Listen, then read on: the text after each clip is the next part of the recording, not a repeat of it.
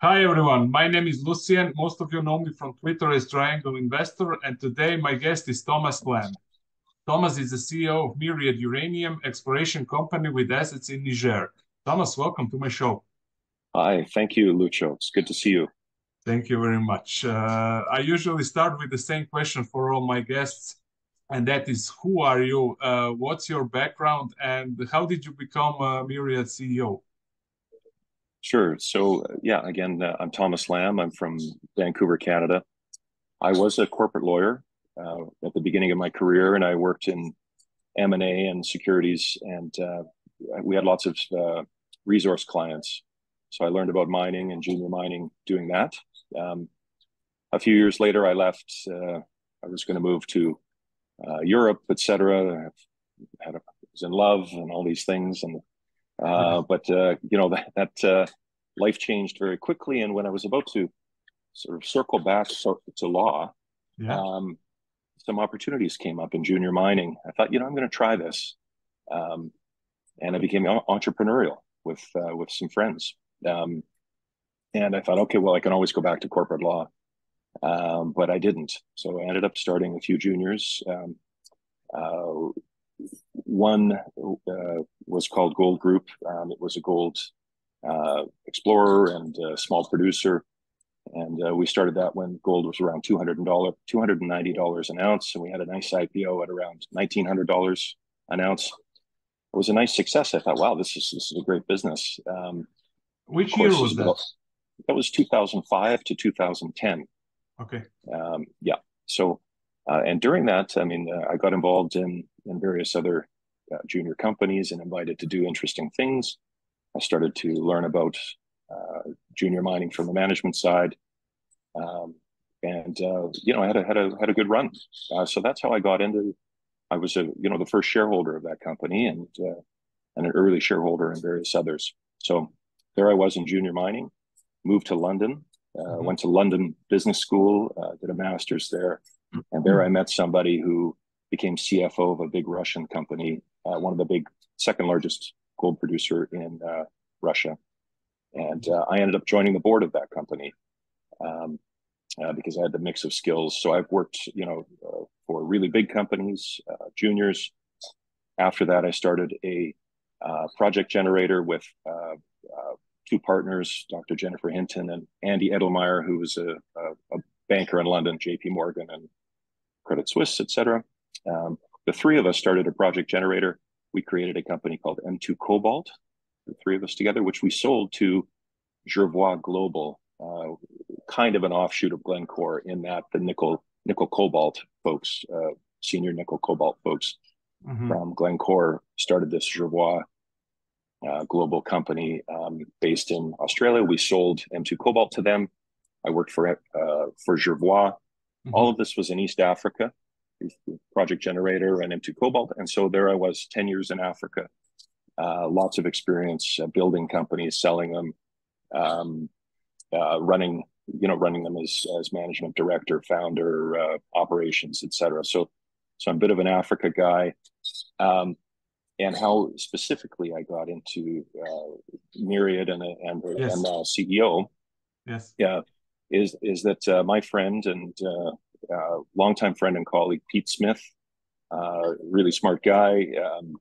He went to Cambridge University and he put Myriad together several years ago and ended up because through a contact with Cambridge University that knew this group in Niger that had these assets. Um, he ended up putting this deal together.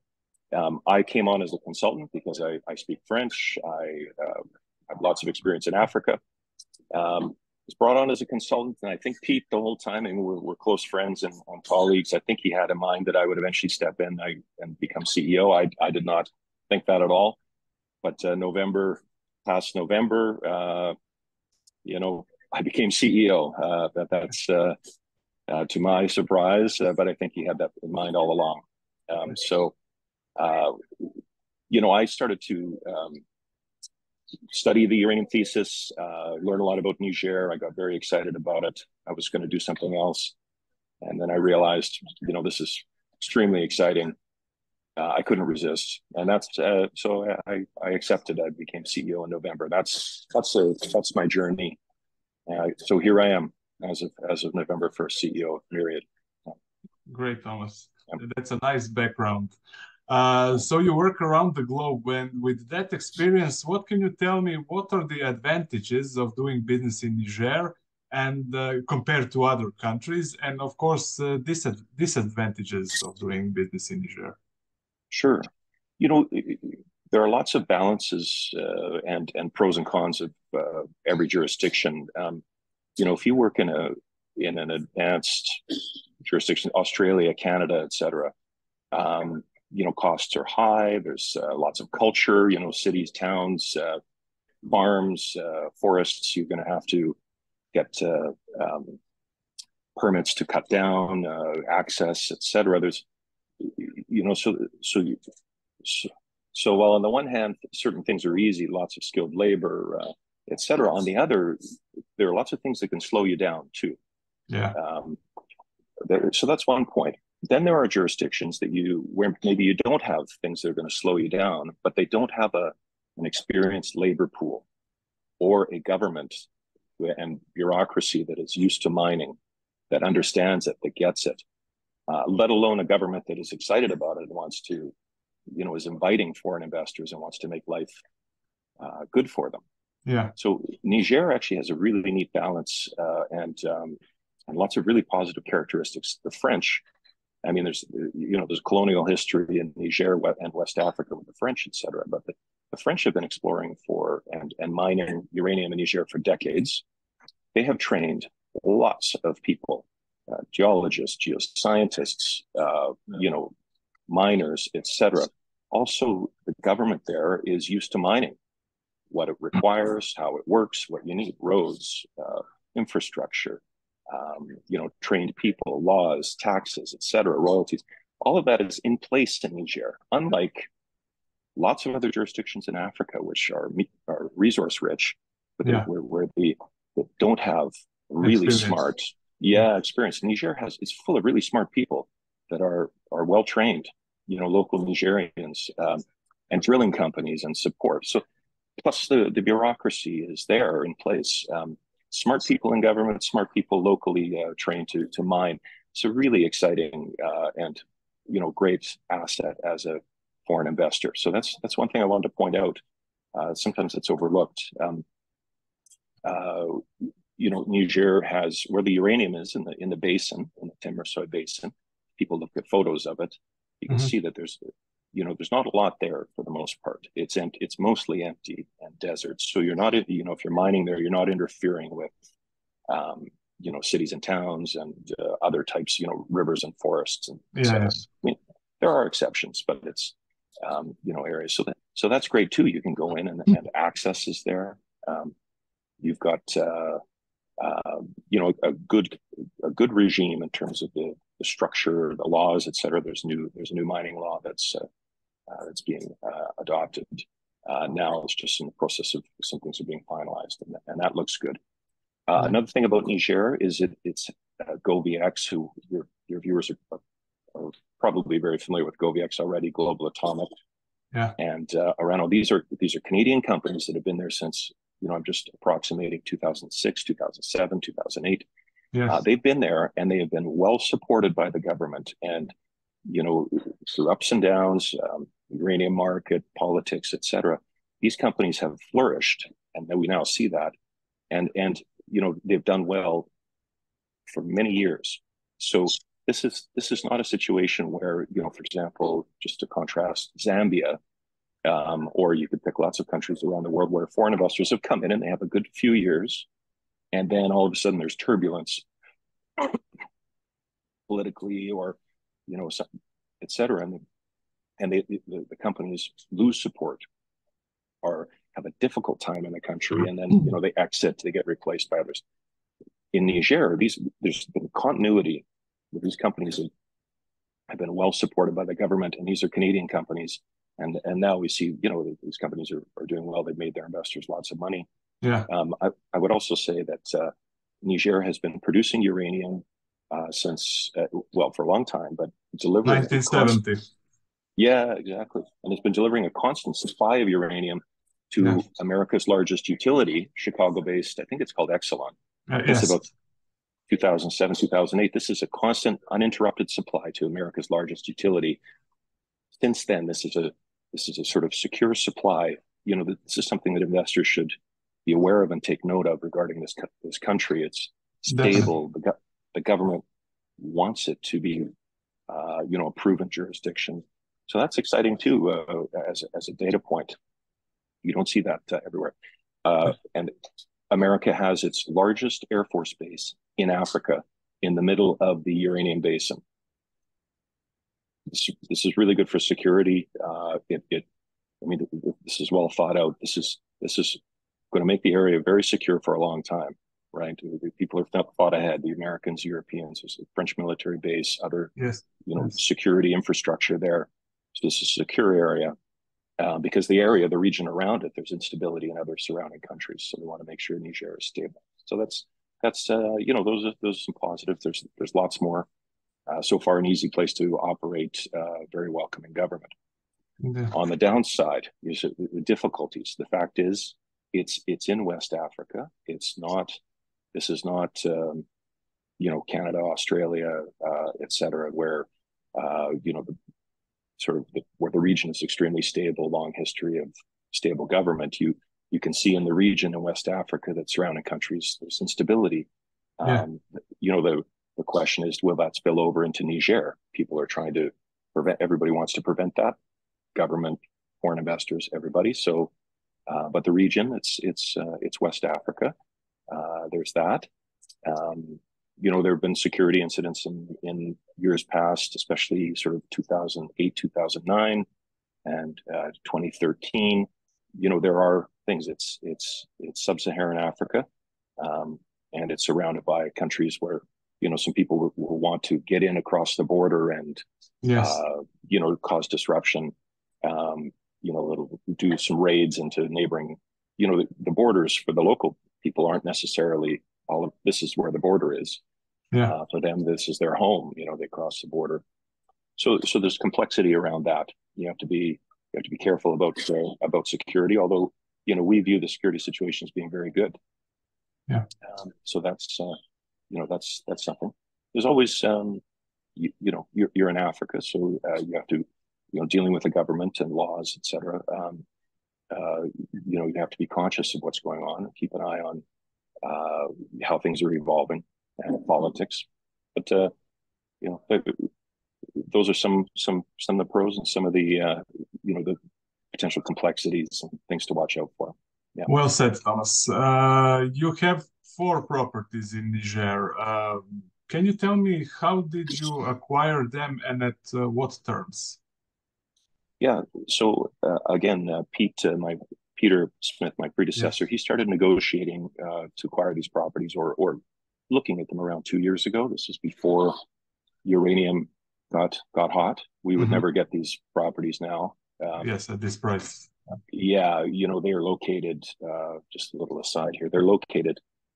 Our northernmost property. Each property is about there are 4.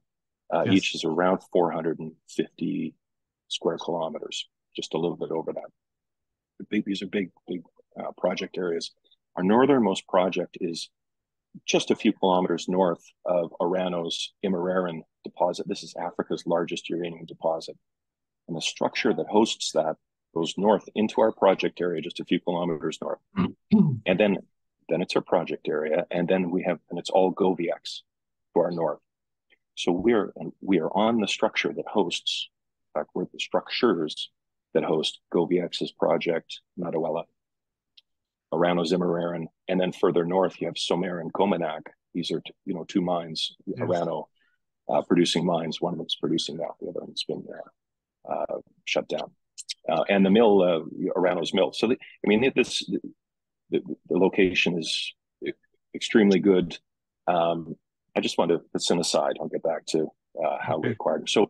So these licenses were very exciting 2 years ago, but uranium hadn't gotten hot. But Peter had some ideas, and the thesis was that uranium was going to hot up, get exciting. So he started negotiating about a year and a half ago, sealed the deal with the vendors. This is a group called Loxcroft, effectively a West African, Nigerian company, although it's based in Seychelles, that own these 4 properties. So the deal is that we can earn 100%. We have an option. The option is to earn 100% of these properties over 6 years. The terms are we get to 80% by spending $2 million on exploration, $1.5 million of that on drilling within the first 2 years. And also, and we've already done this, pay them 8.5 million shares of the company. They already have those shares. They're tied to us. That's about 1/3 of our outstanding shares.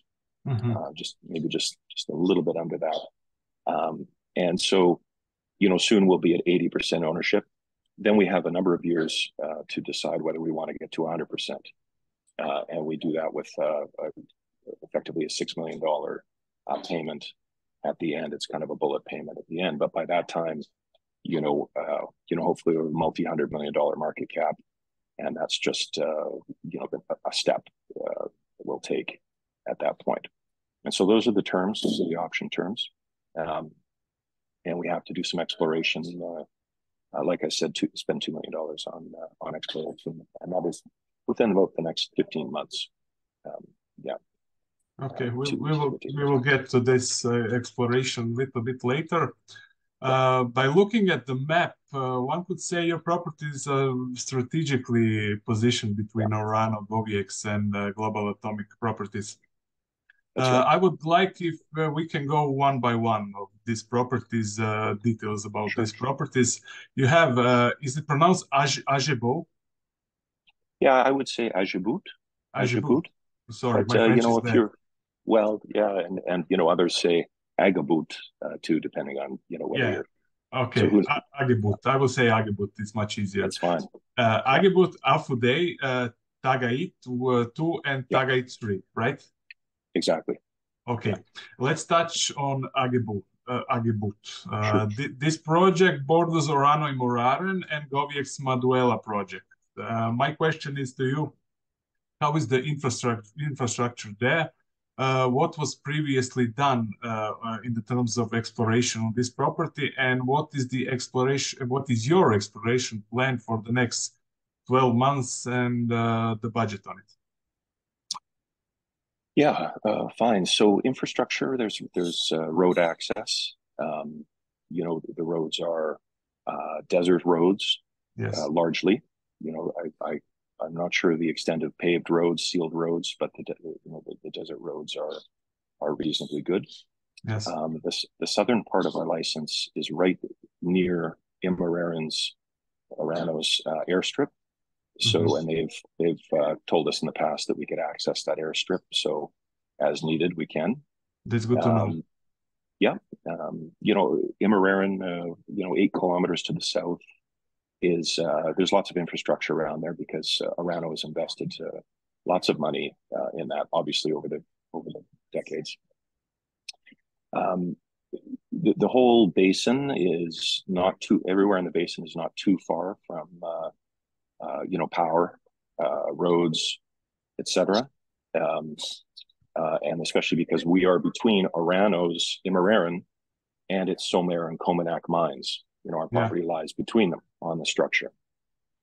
Our property was previously owned by Orano, Areva. Yes. And so if your viewers who don't know, how it's a continuation of the question of how we got the licenses. Yeah. So all of our licenses were previously owned by Areva, Orano.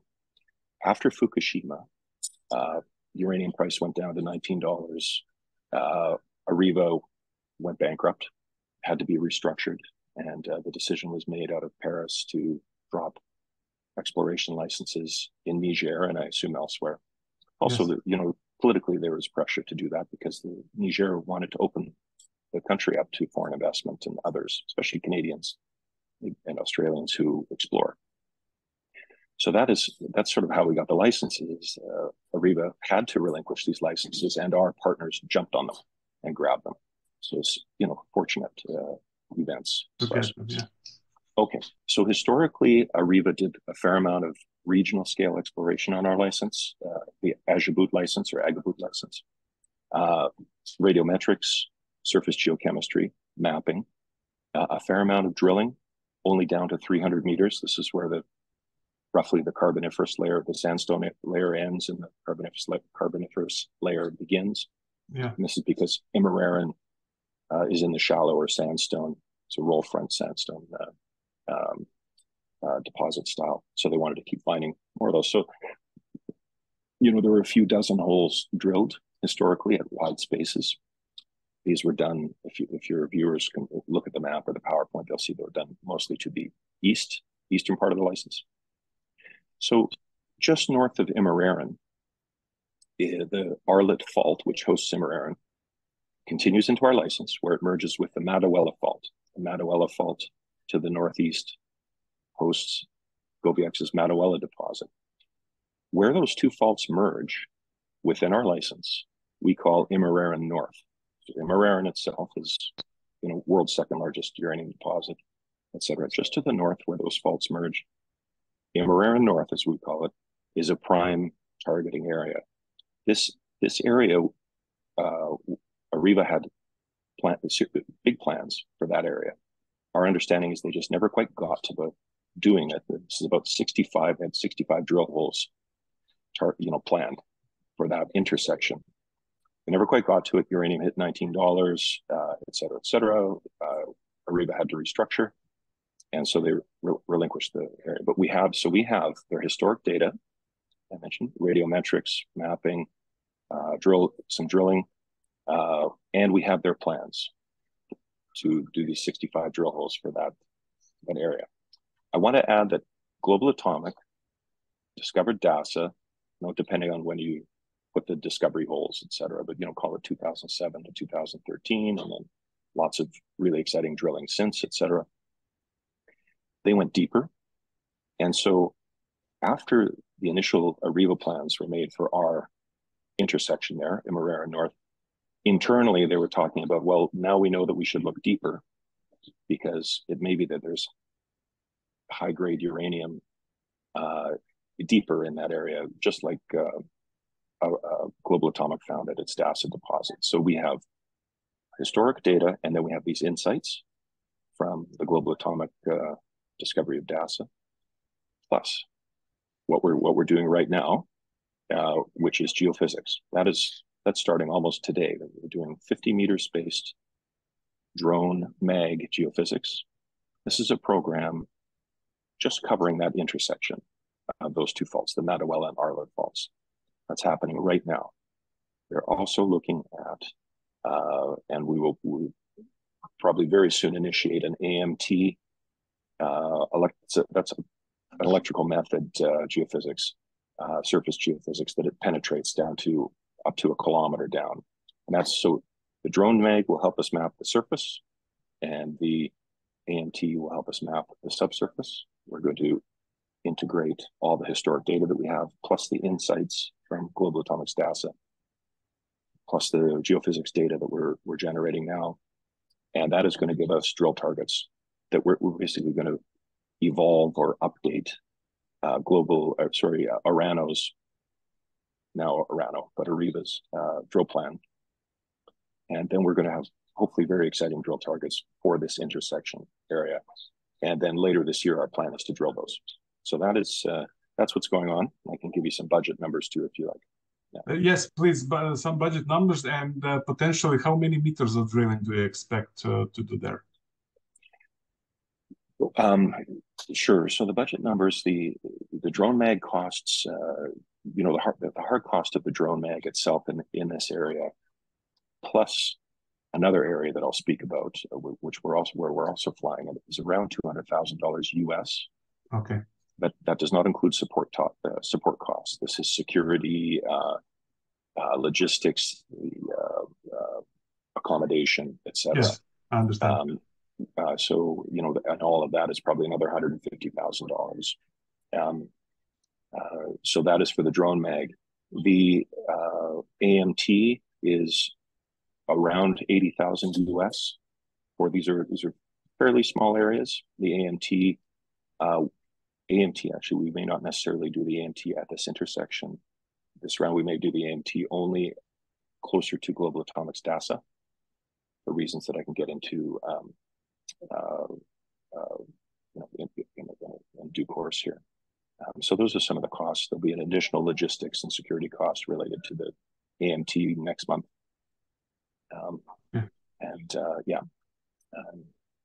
And so, and sorry, you had a second part to the question? I was just telling you the costs. The second part was how deep do you plan to go? Right. Yeah, and how many meters? And how many meters? Yes. Yeah. So we don't know yet. We can accomplish a lot of, drilling is not particularly expensive. It's not like we have to helicopter it in and do expensive drilling. And it doesn't necessarily all have to be diamond drilling. Although we will want to check out the orientation of the faults, et cetera, using diamond. So let's see. Some of our holes will go deeper, maybe to 500 meters, and maybe a number of them, depending on how we interpret the geophysics. But the answer is, we could probably accomplish a lot for $1 million. Yeah. And get a lot of good information, perhaps make some exciting, do some exciting drilling for that. Depending on we're a small company. Our market cap's around $8 million Canadian. So, how much money are we going to raise for drilling? That is a question, right? And at this stage. So we're going to try to optimize without being, too careful. We want to be able to do, execute a good drill program. We also have an alternative plan that takes us up to $4.5 million worth of drilling,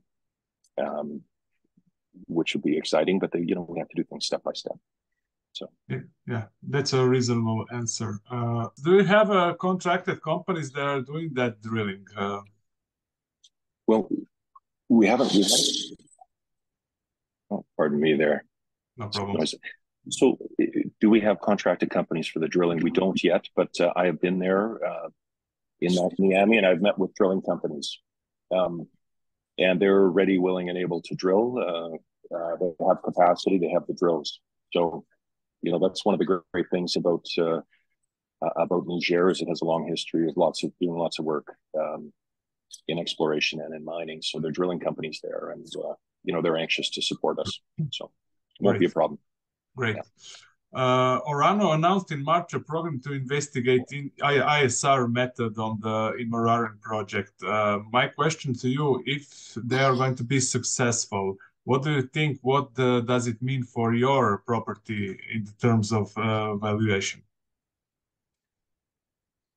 It should be very exciting. We have a technical committee member, David Miller. He's one of the world's in situ recovery experts. Used to work for Areva, and years ago.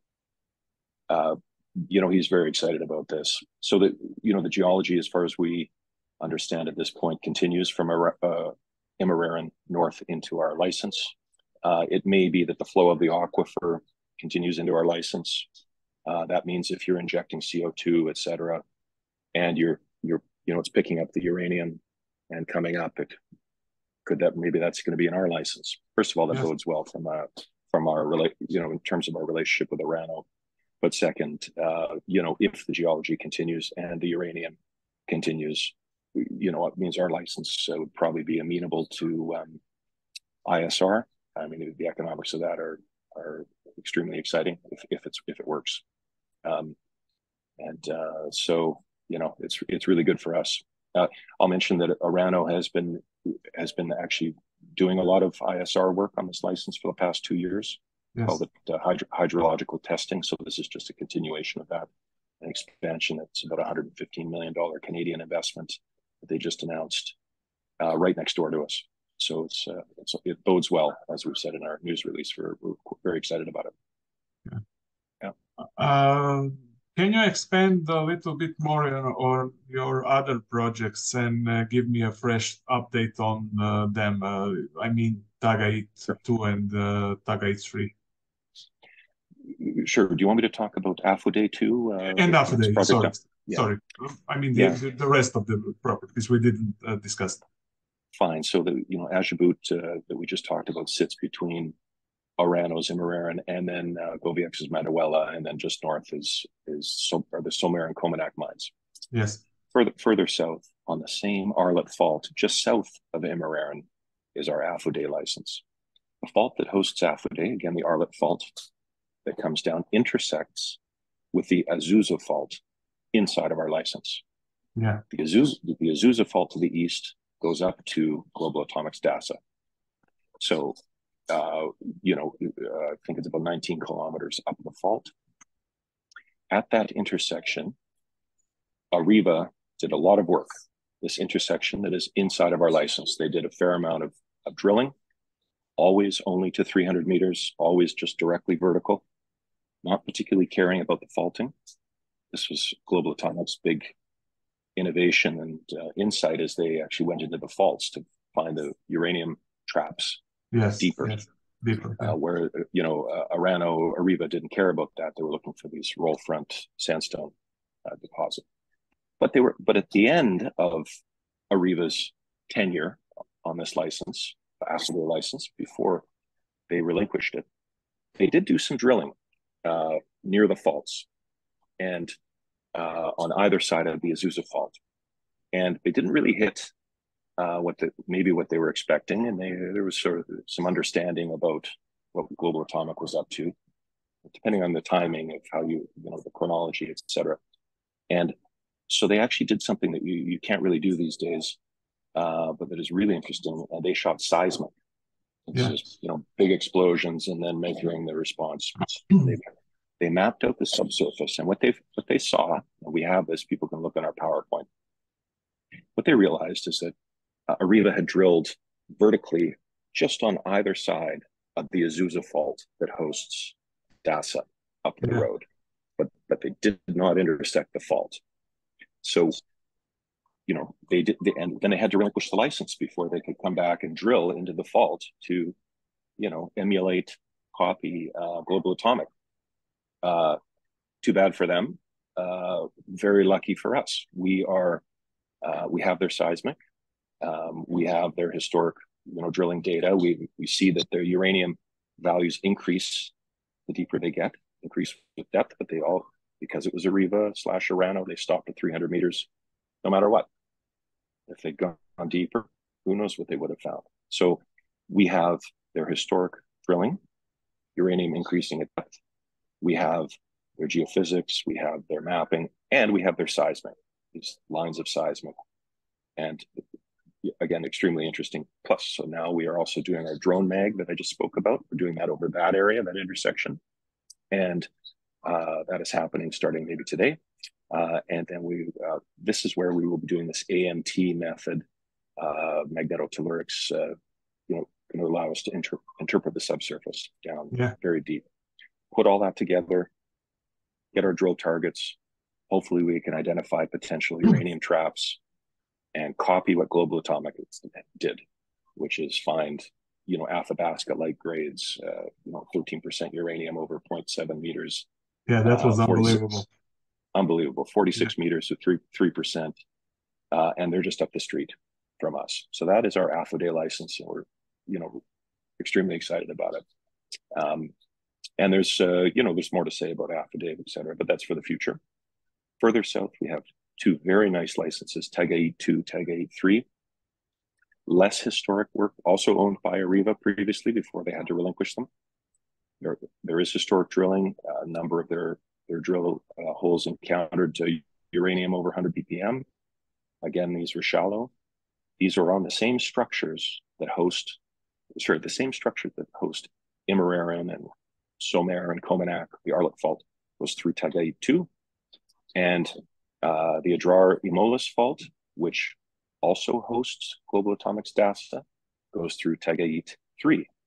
So, these same faults that host big uranium deposits, they just go right through these licenses and they cross other faults that host other uranium deposits. There's the Azalik mine owned by the Chinese down to the west. That fault comes through the Tagait licenses. So these are a little bit earlier stage. Yeah. You know, we're an exciting company because we're valued like a greenfield explorer, but we're not. Yes, with those data, you are definitely not. We have potentially tens of millions of dollars worth of Areva data that gives us a roadmap, and we have the insights from Global Atomic. You know, we've encountered historically there's been lots of uranium intersections over 100 ppm. About 20% of the historic drilling encountered that. So we're a very exciting company that not too many people know about, but they will. Yeah. So that's coming. Yeah, these Tagait 2 and Tagait 3, you know, a bit more earlier stage, but they're great candidates for work by us or joint venture. You know, they're valuable, and we will advance them. That was a part of my next question. Would you consider to option some of those 4 properties? And if yes, which ones would you like to option, and which ones would you keep your focus on? Well, at the moment, because we're focused on these 2 areas, Immereren North, that area of the intersection of the Arlet and the Matanuela faults, that Areva had drill plans for, and that we're doing geophysics on right now. Because we're already focused on that, we'll probably advance that ourselves. Yeah. And then also where the Arlet and Azusa faults intersect, again, Arlet that hosts Immereren and Azusa that hosts Dasa. Yeah. That intersection, we're doing geophysics. We'll probably focus on that ourselves. Everything else, we would like to advance, and we're open to joint ventures on those because we just have so much acreage. We have so much land. We have over 1,800 square kilometers. We have approximately 1,822 square kilometers. You know, for comparison, there's a company called ENRG. It's an Australian company, has you know, a roughly $20 million market cap, Canadian. It has about 750 square kilometers, you know, a bit to our south and east, I believe. And you know, we like our licenses much better. Yes, they have some historic resource, etc. But we're much more excited about our licenses, and we've got more than double their acreage. Even 750 square kilometers is a lot for a small company to handle itself. So we're open to joint ventures, companies that want to, you know, talk to us. We're open, and we, you know, the market's getting hot. We're getting phone calls. Things are happening.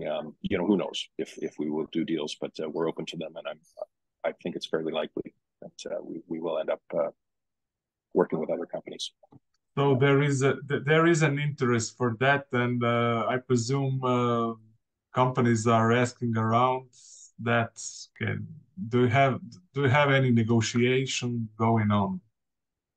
Yeah, I at this point I can't speak to that. If you can disclose it, yeah, of course. But interest in Niger is increasing. People understand now this is one of the places that is open for business, and only a few companies have the prime acreage. Orano, obviously, already there. GoVX and Global have great assets. Global has all sorts of good things going on, and then us. I mean, we're one of the big license holders there. So people are coming in. They have to talk to us if they want to. You know, we're one of the groups they have to talk to. So of course. Yeah. Thomas, how would you describe your cooperation with the local community and the cooperation with your neighbors there, Global Atomic, GoVX, and Orano? Are you in contact with them? I asked the same question to Daniel Major from GoVX. Yeah, well, you know, I know Daniel a bit. We talk, we chat. I don't know Roman as well from Global, although I did sit on a panel with him in Toronto at PDAC, a uranium panel about Niger. So you know, we'll get to know Global and Roman better over time. What I will say, it's a small group of foreign investors there, and we're all there to help each other. You know, we want Niger to do well. That's going to help us all. I don't think any of us views the other as competitors. We have our areas. We're there to help each other, and we get along really well. As far as I can say, I think we get along extremely well. The French are also there to help us. They want, they have a long, complicated history with Niger and the government because, they were the one company and big and colonial association, et cetera. I think they're quite relieved and happy to have us there. Takes the pressure off them. We can do the exploration, I think, better than they could because we're explorers. They were not. It's big companies usually don't explore as well as efficient Canadian and Australians. So together it all kind of works. I think it's good in terms of local community. Yes, we have it's maybe a Canadian type thing, but we have a focus on community and social that almost comes naturally to us. It's extremely important. We employ local people whenever possible. We want to work with everybody locally, support them. And as we grow, we're a small company at the moment, but as we grow, we'll have the resources to invest more and more locally. So far, so good. Yeah, so far, so good. What about your project in Canada, Million project, right? What's the plan? What's the plan with this project? And can you give us a short update? Yeah, gold is, I would say, out of favor in the markets right now. So we're just letting it sit there. It's in a really good location. It's an exciting little project, 50-50 joint venture with Probe. It's a greenfield project. It is largely, yeah. So what we're going to do is we're going to wait a few months. We'll probably around August or September. Let's talk again, and I can tell you what our plan is at that point. At the moment, it's hard to get any value for a small gold project. Yeah. Okay, I know your focus is on Niger, but I wanted to ask about this project also. Yeah. Okay. It's a good little project in a great area. So, we look forward to capturing some value from it. Definitely. Yeah. Let's get to company finance. You recently closed the first tranche of the private placement where you raised just a little bit over $500,000. With that financing, how much money do you have in the bank right now, and when do you plan to raise money for exploration activities, and potentially if you can expand on the amount you plan to raise? So it's market dependent. I would say we probably have around $1.3 million in the bank, give or take, right now. Yes. After the financing, and I think we'll probably raise a bit more money in the near future at the same unit price. That's 30 cents with a 35-cent half warrant. A lot of us, management and then close people, participated also, including myself. In that. So what we're going to do is we're going to see how the markets are and what our plan, drill plan is. Once the geophysics is done and we've interpreted it, then we can.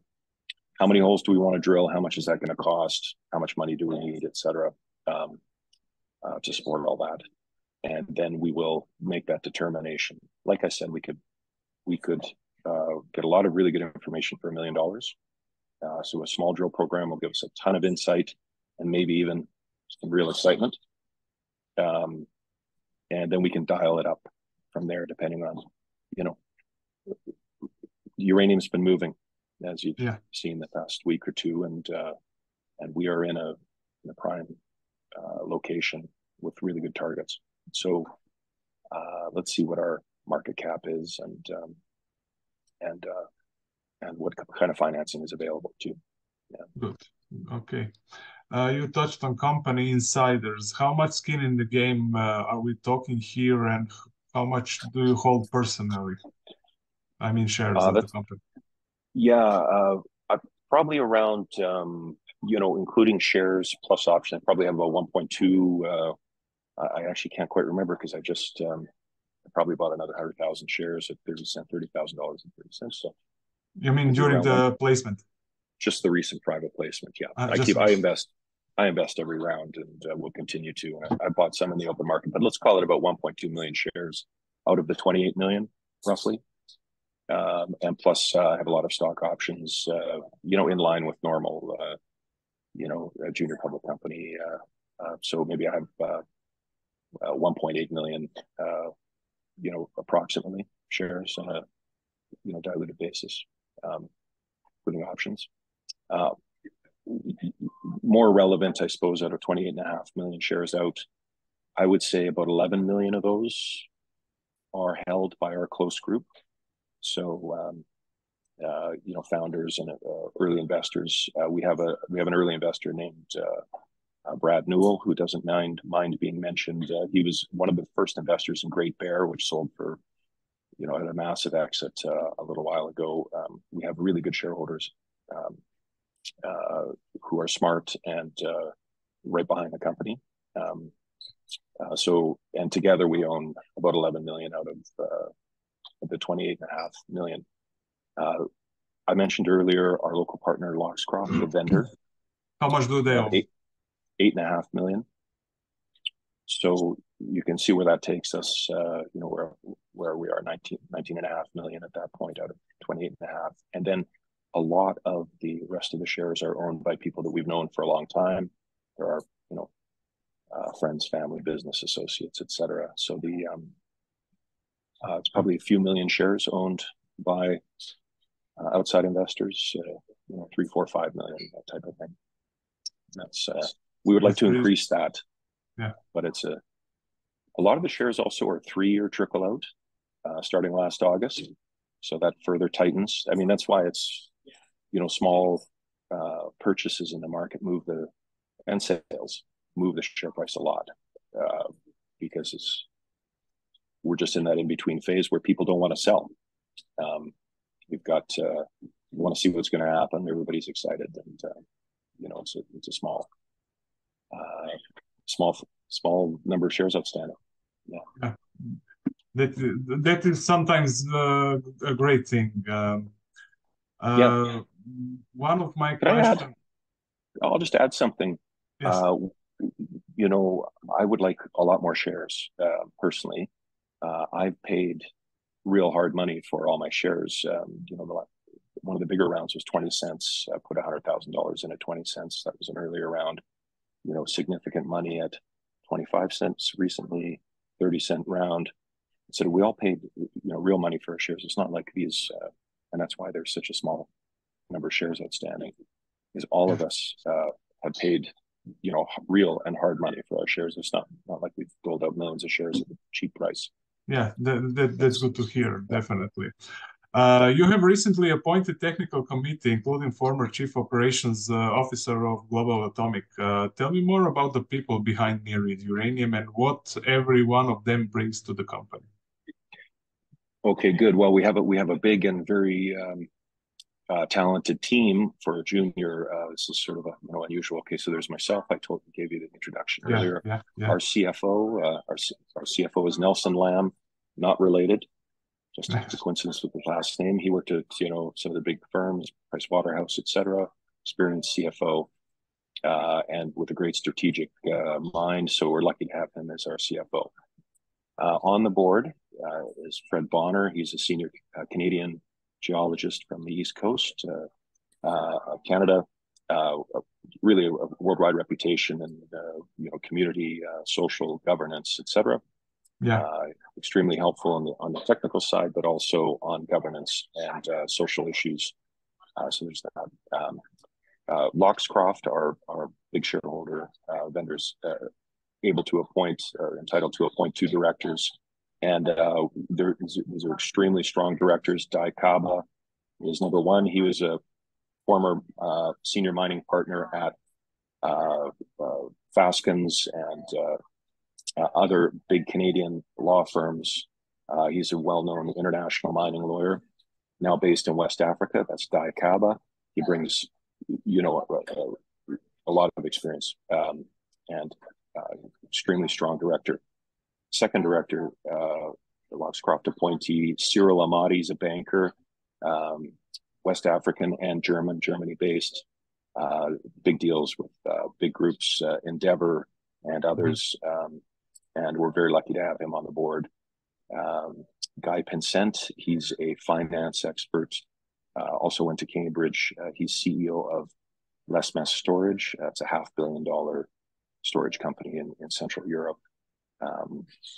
And a longtime friend and colleague, and extremely smart guy. So we have a varied board that is. We come at this from a lot of different angles and lots of experience and success. So that's the board. The technical committee. We have David Miller, who I mentioned earlier, used to work for Utah International, became a REVA. He's one of the world's top in situ recovery experts. And also knows everybody in the business, etc. Long experience.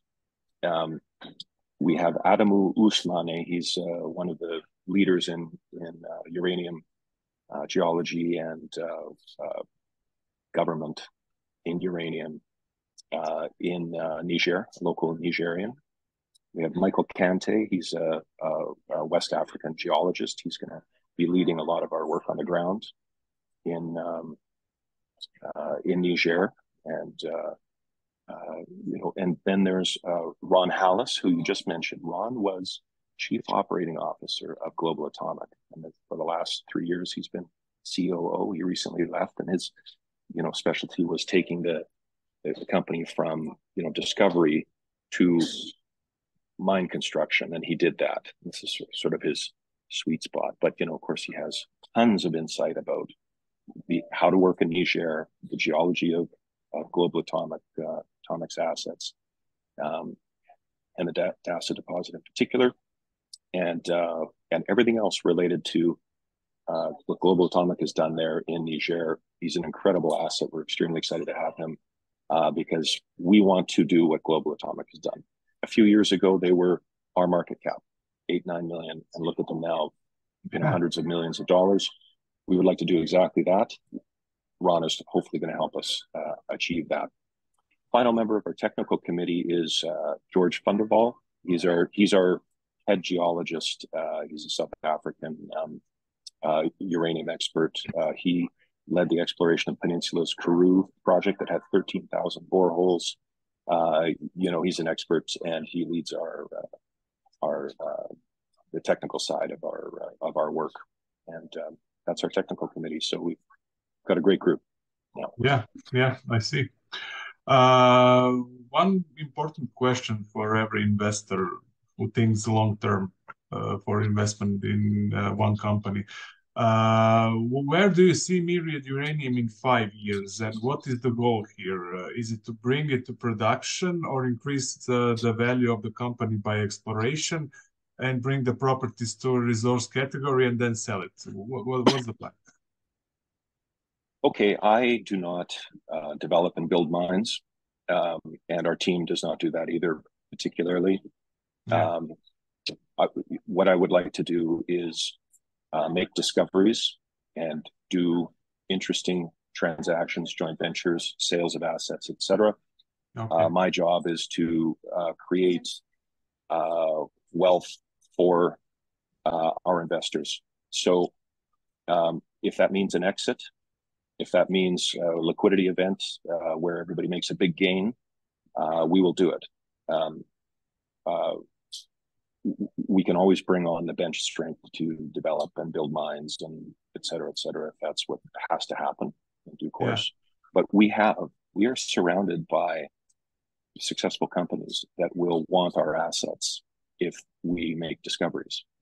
GoviEx is right there. The French are right there. Yes. Global Atomic. The French have a big mill with lots of capacity. So if we make discoveries, I mean, think about MYRUF, we're a few kilometers north of Africa's largest uranium deposit that they're investing heavily in. Just to the north of that, we drill, we make, we have some great intercepts. We build out an exciting resource. I can't speak for Orano, but I think I assume they'd have to take a hard look at us, right? Why, et cetera. Yeah. Just to the north is GoviEx. So yes, I'd love an exit. Yeah. If we can sell for 50x, we're doing it. Great answer, and I love the honesty here. So great answer, Thomas. Yeah, I mean, okay. No, That's no. our job, is to make our investors as much money as we can. Let's do that. Yes, I agree 100%. Better to do something that you know how to do it than to do something that you don't know how to do it. Before I That's let right. you go, I have 10 quick questions for all my guests in my show. They are called the B&B questions: bullish, neutral, or bearish. I say one Okay. commodity or stock, and you say, are you bullish, are you bearish, or neutral on that commodity? All right. Okay, are you ready? Let's do Oil. it. Neutral. Oil, neutral. Gas, Neutral. copper, Bullish.